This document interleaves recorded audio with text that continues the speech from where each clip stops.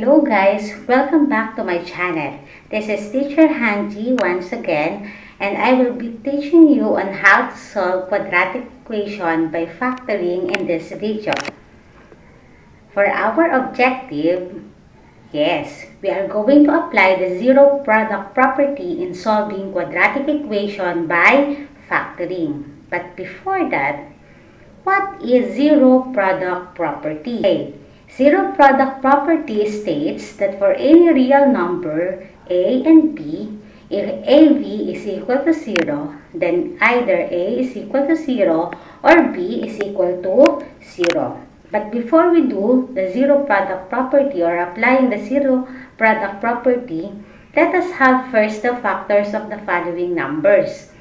Naalala niyo po ba yung factors? Pag sinabing factors, we are looking for a two number that when you multiply, the product will be equal to positive 12, for example.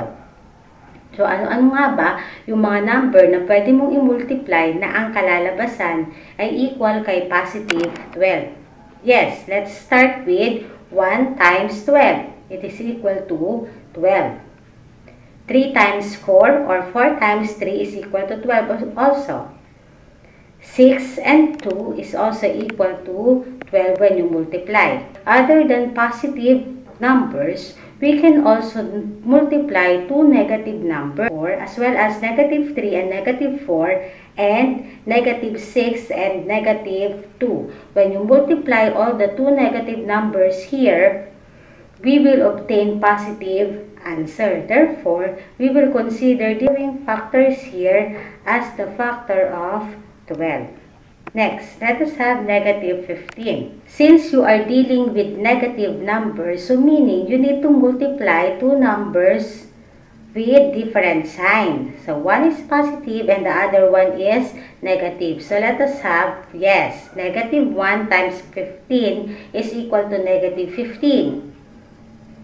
Yes, negative 3 and 5 is equal to negative 15 after multiplying. But other than that, we can also have positive 1 times negative 15. It is still equal to negative 15. Next, it can be positive 3 times negative 5 is still equal to negative 15. Therefore, the factors of negative 15 are negative 1, positive 15, negative 3, positive 5, positive 1, negative 15, and positive 3, and negative. Next, negative 21. Since this one is negative, we will also consider positive times negative numbers. So, we have negative 1 times positive 21, negative 3 times positive 7, positive 1 times negative 21, and positive 3 times negative as number, positive 31. Yes, it can be positive 1 and positive 31. Meron pa? Yes, negative 1 and negative 31. When you multiply these two negative numbers, the answer will be 31. 31 is a prime numbers. Its factor will only be the positive and negative 1 or positive negative 31. So, this activity has something to do with our lesson for today.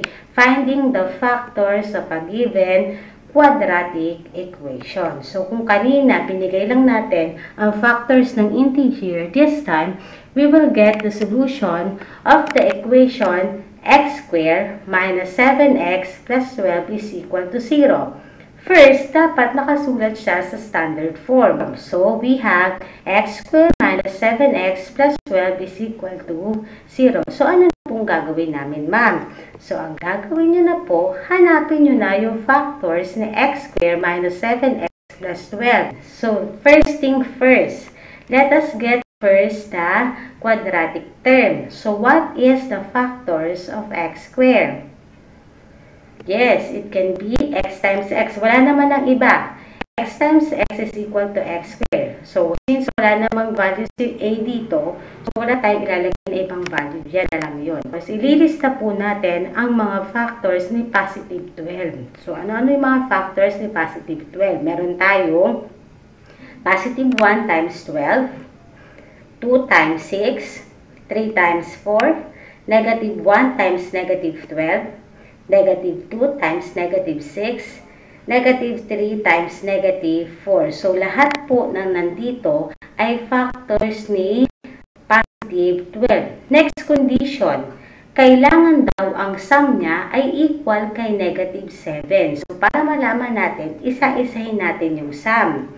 1 plus 12 is equal to 13. 2 plus 6 is equal to, yes, 8. 3 plus 4 is equal to, okay, 7. Negative 1 plus negative 12 is equal to, yes, negative 13. Negative 2 plus negative 6 is equal to, yes, negative 8. And the last one, negative 3 plus negative 4 is equal to negative 7. Let us go back with what we are looking for.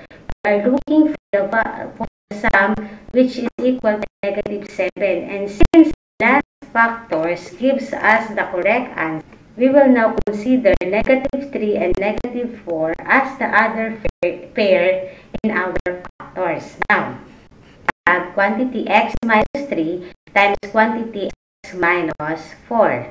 Now, let us now apply the zero product property. Ano nga ba yung sinabi kanina? Si A daw, eto si A. Okay. And B, A minus B equal to 0. Okay, so meron tayong quantity x minus 3 times quantity x minus 4 dapat daw equal kay 4. Next. Therefore, we have x minus 3 is equal to 0. Okay. Transpose natin sa kabilang side or applying the addition property of equality, we have x is equal to 3. Yan na yun. That is the value of our x. Next, this one, x minus 4 is equal to 0. Say, applying addition property of equality, we have x is equal to 4. Therefore, the solutions are positive 3 and 4. Silang dalawa na. So, to check, we got the correct solution. Let us get the original equation by substituting the value that we obtained. So, meron tayong positive 3 at saka positive 4. So, ano nang gagawin natin? Let us substitute positive 3 to the excess that we have in our equation. So, instead of putting x there, we will replace it by 3. So, we have 3 squared, kapalit niyan, 7 times 3, kapalit ni x, and plus 12. So, let us evaluate this equation. We will have, yes, 9 minus 21 plus 12 is equal to 0. 9 minus 21 is equal to, yes, negative 12. Plus 12, dapat daw equal kay 0. Negative 12 plus 12 is equal to 0. Therefore, our solution 3 is correct. Let us now have x is equal to 4. Same as what we did here. We will just substitute 4 to our x in the original equation. So, we have 4 squared minus 7 times 4 plus 12 is equal to 0. After evaluating this equation, we will have, yes, 16 minus 28 plus 12. It should be equal to 0. 16 minus 28 is equal to, yes, negative 12. Plus 12 is equal dapat kay 0. And that is correct too. 0 is equal to 0. Since positive 4 is true to our equation, then we will now say that positive 3 and positive 4 are the solutions of x squared minus 7x plus 12 is equal to 0. Next example number 2. Solve the equation x squared plus 6x is equal to 7. Again, we need to get the standard form of that. If you watch our first video about illustrating quadratic equations, nasabi ko na po iyan. using addition property of equality or simply transposing 7 to the other side, we will obtain x squared plus 6x minus 7 is equal to 0. Ayan na siya. Dapat lang siya sa kabila or ginamitan lang natin siya ng addition property of equality. This will be our standard form. Same as what we did in our first example, we need to get the factor of x squared plus 6x minus 7. So, anong gagawin? Let us find first the factors of x squared. So, since wala namang iba na, lagay na natin yung x times x dyan. Since that is equal to x squared. Next, let us find the factors of negative 7, in which the sum should be equal to positive 6. Factors of negative 7 are 1 times negative 7, negative 1 times 7. Meron pa ba? Wala na. Yan na po yung factors ni negative 7. So, next thing to do is to find the sum of two factors. So, the sum of the first one is negative 6, and negative 1 plus 7 is equal to positive 6. Since we are looking at positive 6, then we will consider negative 1 and 7 as a pair na ilalagay po natin dito sa ating set. So, meron tayong x minus 1 and x plus 7. Now, apply the zero product property. It states that this one and the other one should be equal to 0. So, using x minus 1 is equal to 0, we can say that our x is equal to positive 1. Simply use addition property of equality, transpose negative 1 to the other side. So, we have x is equal to 1. Now, let's x plus 7 is equal to 0. Same thing, we will now use addition property or transposing positive 7 to the other side. We will obtain x is equal to negative 7. Therefore, the solutions of x squared plus 6x is equal to 7 are 1 and negative 7. So, to check whether we got the correct answer, we need to do the checking using the original equation, of course. So, we will substitute the value of x here to the original equation. So, instead of using x there, we will replace it by 1 and negative 7. So, our new equation will be 1 squared plus 6 times 1 equals 7. Evaluate this equation, we will have 1 plus 6 is equal to 7, which is true. 7 is equal to 7. Therefore, positive 1 is the solution of this equation. Let us try negative 7. Replace x by negative 7. We will have, quantity of negative 7 squared plus 6 times negative 7 is equal to 7. Evaluating this equation, we will obtain positive 49 minus 42 is equal to 7. And 49 minus 42 is 7. Therefore, it is also equal to 7. Therefore, negative 7 is also a solution of this equation. Let us have example number 3. Solve the equation using use addition property of equality so that we will have the standard form. So, this part should be equal to 0. So, you will have x squared plus x minus 6 minus 6 is equal to 0. Our standard form will be x squared plus x minus 12 is equal to 0. Next, let us now find the factors of that expression. X squared plus x minus 12. So, anong gagawin? Unahin natin yan. X times x kasi x squared lang naman yan. Let us find the factors of negative 12 in which the sum should be equal to positive 1.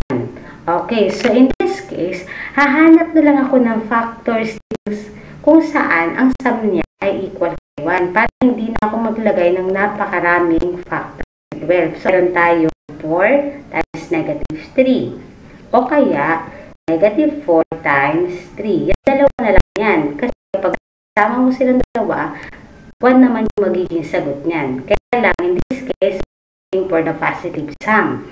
So, let us find the sum.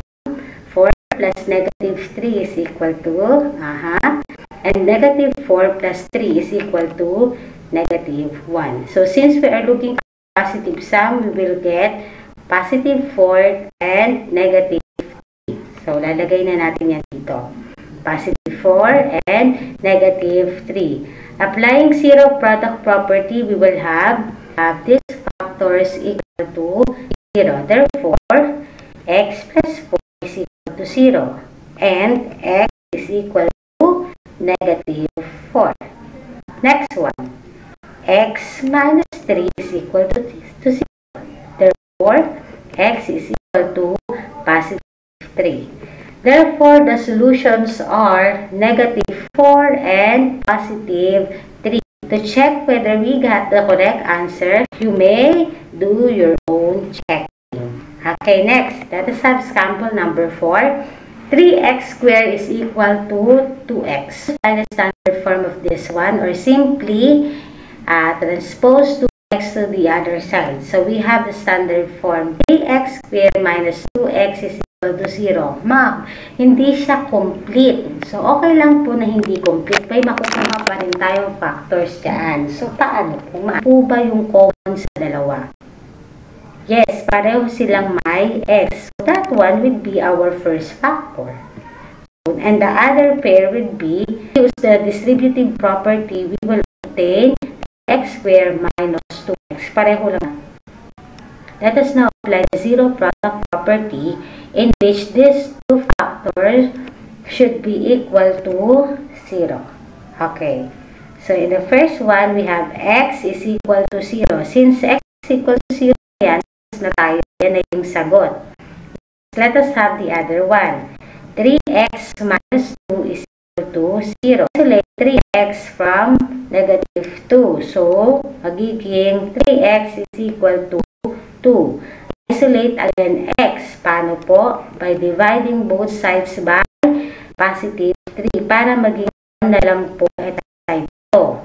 Therefore, our x will be equal to 2/3. Yan na po yung sagot. Okay? So, to check whether we got the correct answer, you may do your own checking also. Our solutions are 0 and 2/3 for 3x squared is equal to 2x. Okay. So, in this tutorial, we find the factors of the given expression. We get the solutions of quadratic equation and apply zero product property in getting that solution. I hope you learned something today. Thank you for watching. See you again in my next video.